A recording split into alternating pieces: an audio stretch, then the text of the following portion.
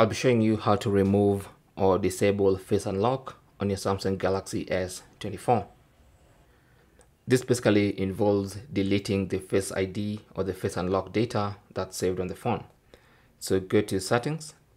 Under settings, go to security and privacy, tap on that, and then scroll down to biometrics, tap on that, and then you should see face recognition. It says face registered because there's a face registered here, so tap on that, enter your current password,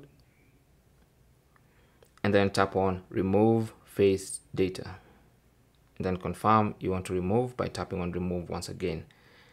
Now all that the face data has been removed and you can no longer use your face to unlock this phone. Thanks for watching.